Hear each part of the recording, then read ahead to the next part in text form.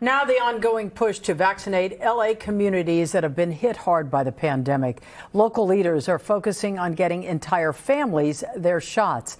Assemblymember Miguel Santiago was at a vaccine clinic in Boyle Heights today. He got his own children vaccinated there. Ethan is 8. Brielle is 5. The Assemblymember hopes this will encourage other parents and guardians to sign up their kids.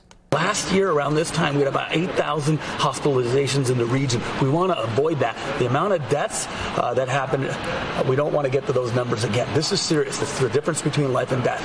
Get your kids vaccinated. Now, to get your child vaccinated, you can schedule an appointment at myturn.gov.